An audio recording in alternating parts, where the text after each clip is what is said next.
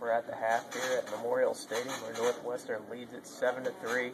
Of course, that's the score. Everyone was saying this was going to be a shootout, so naturally the score is 7-3.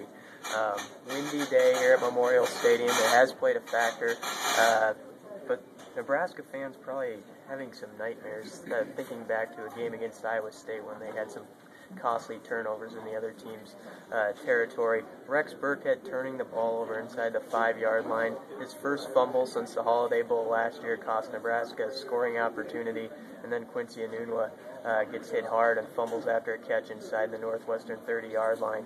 So Nebraska's had some issues there. They did seem to solve Northwestern's offense in the second quarter, but in a twist, Dan Purse has hurt his shoulder, and now we're going to see what Kane Coulter can do against this Husker defense in the second half.